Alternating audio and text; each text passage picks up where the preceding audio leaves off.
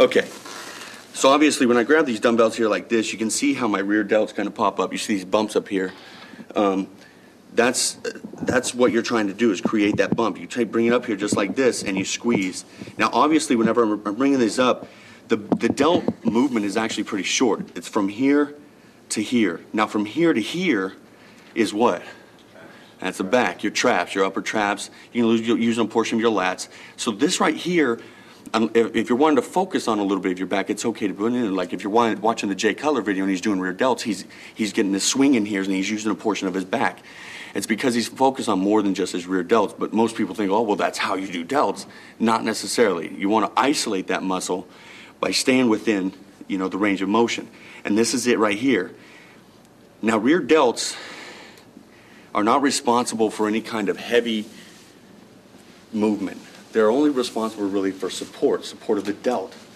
And so the kind of weight that you would use is not the same type of weight you would use for your chest or for your back, for your legs. You want to use lighter weight, higher rep, and it's called volume.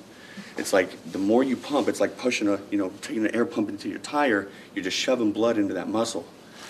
By shoving blood into that muscle, what you're going to do is stretch that muscle so hard where the fascia, does everybody know what the fascia is? The fascia is a membrane that surrounds the muscle that basically it's like a sack that it's responsible for holding the muscle in place. Like if you were to, I don't know if you've ever gone hunting, but when you skin an animal, when you first take its skin off, it's got this another layer above the muscle that you have to cut through before you get to the actual muscle, and that's the fascia. And the fascia is responsible for just basically holding everything in its place, because without it, they could roll over the joints and so on. So that fascia gets really tight. Most of the time when you're stretching, you're stretching your hamstrings and stuff like this, and that, that tight burning feeling, that's actually your fascia. Sometimes it can be nerves and stuff like that, but most of the actual pain is your fascia. It's not the muscle. Muscle is actually very, very flexible. And, that's what it's made to do. It's made to contract and stretch.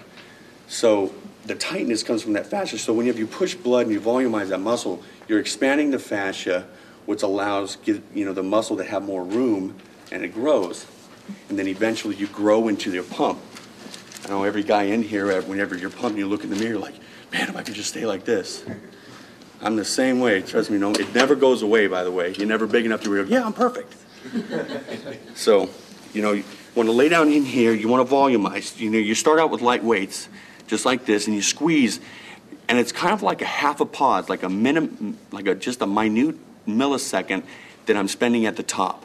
I'm not holding it and stopping it, because as soon as I would take that weight and hold it, now it's putting pressure on that joint. It's going to torque the joint a little bit. So I just want to up, squeeze, squeeze, squeeze, just like that. And that is rear delts on this exercise. Obviously, there's 100 other different ones. You can go to the gym and you see like the Cybex machines where you sit down on there and the pad is against your chest, and you grab it's like a reverse pec deck, and do the same thing. The exact same thing as this, except for I'm laying here with dumbbells versus sitting right here with a machine. So you want to take your hips and keep it kind of back so that you're at a slight angle. Don't keep yourself too up in here like this, because as soon as you get back, as soon as you start leaning back, you're going to start using your traps and different muscles. So you want to get your chest against the pad of that machine, scoot your hips back, grab the bars on that reverse pec deck, and then it's also, you straighten your arms to get the full stretch of that rear delt, and as you're pulling it back, the elbows bend to get that contraction, just like that. It's really actually very simple. On the pec deck, do you go all the way back, or do you keep your elbows That's the straight? same thing as here. Whenever there's a certain point when you're hit peak contraction on that muscle. You don't go all the way back? I do, but the reason why is because what I'm trying to work on for my body right now is get my upper back really prominent and thick. But for rear delts alone, no. So it just depends on your physique. Everything is so different. That's the crazy thing about watching all these videos that these guys make, is that, whenever I was 17 years old and I got my first, video, Sean Ray video, you don't know what's going on. All you know is that he grabbed these dumbbells and he did about like this. So you're, hey, but what's going on is he's been doing this for 12 years. He knows how to isolate and He's focused on different issues. There's one other exercise I'm going to show you for rear delts. If you take a bench just like this and you lay down, now this one you'll even need lighter weight because this one puts the joint in a little bit more vulnerable state. You're going to grab a dumbbell. I recommend starting out with literally about 2.5 pounds. You can even take a little plate, 2.5 pound plate, like this, and just grab it with your hand like this. The important thing here is to keep your elbow kind of locked in one position so that all the stretch comes from your rear delt. And the other thing is keep your pinky completely vertical, you know, above your forefinger. So I'm going to lay down here on the bench like this. I'm going to take this arm and I'm going to keep it straight. Now, as this exercise begins to get a little harder, the arm's going to start to sneak back here like this because that's when your lat and different muscles get involved. So whenever you're doing it with your partner or you're doing it by yourself, make sure your arm stays here kind of parallel with your chin, just like this. You're going to keep your arm straight. You're going to stretch it up and squeeze, only to parallel. Notice I'm parallel with the ground. Any higher than that, and it's more than just my delt, it's getting into my back. So here, stretch and squeeze. And squeeze. And even with this 2.5 pounds, I can make myself fatigue pretty quickly. Up and squeeze. Just like that. You guys, can everybody see that? Okay. Any questions on that one?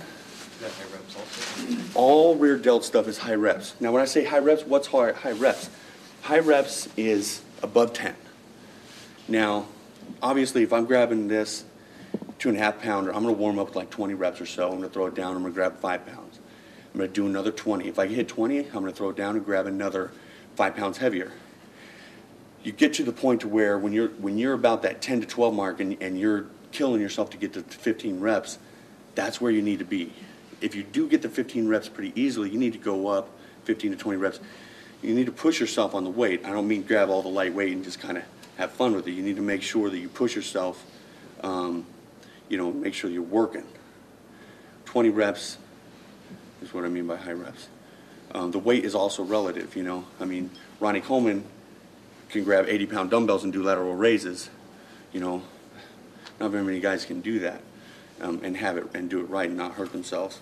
So it's relative to him. 80 pounds to him is like 10 or 20 pounds to me or whatever, you know. Just depends on the individual. Those 3 exercises right there are totally sufficient for rear delts. Obviously, there's going to be a lot more. You can grab a cable. You can bend over, and grab the cable and do the same thing here.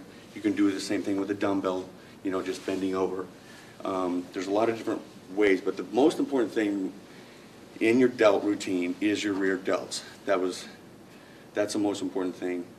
You want to establish stability within the joint and get that rear delt to where it can support just, you know, equally, just like the front delt, medial delt, and trap. So you have a balanced delt. And then aesthetically, from the back, when you're standing in quarter turns or, you know, your rear double bicep, it just creates that balance. It's not a missing body part.